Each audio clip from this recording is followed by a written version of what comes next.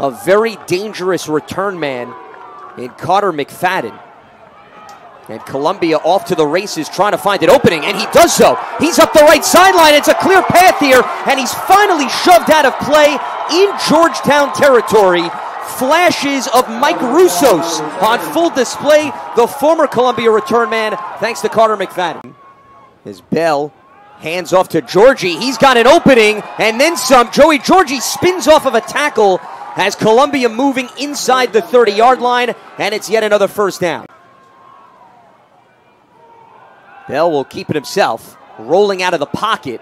Does he have an opening? Yes, he does. Caden Bell cuts back and dives into the end zone for a touchdown as Columbia strikes first thanks to their mobile quarterback.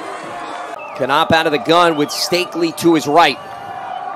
He has protection over the middle, broken up by Columbia, incomplete.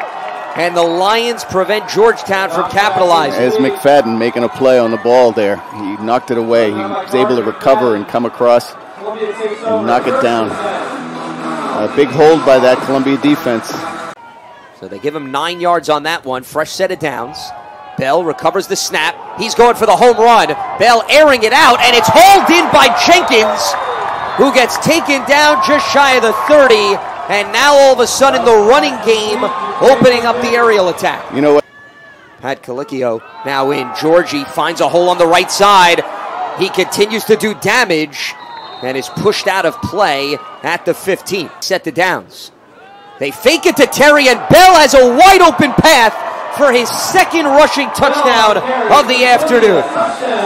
You know what? It's just a result of how they've been able to pound the ball up the middle of that defensive line. Georgie's averaging 5.5 yards per carry. Bell has all the time in the world. Again to Jenkins.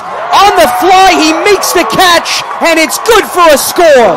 Caden Bell making it look easy. He is lighting up the scoreboard today, on the ground and through the air, and it is all Columbia as they get 29 points on the board.